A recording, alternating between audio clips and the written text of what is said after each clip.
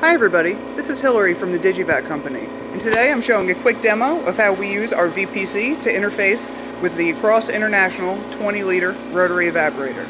As you can see, our isopropyl is in the bath, our temperature is up to 60 degrees C, our chiller is down to negative 20.1 degrees, our VPC is here connected to both our Edwards vacuum pump and our RotoVap.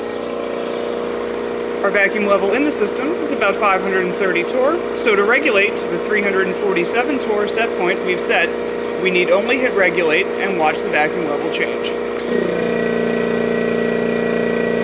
The VPC will stop when the set point is achieved.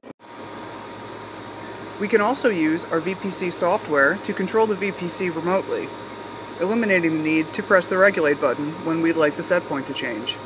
For instance, this recipe would pressurize the system to 400 torr for 60 seconds, 300 torr for 60 seconds, then 200 torr for another 60 seconds.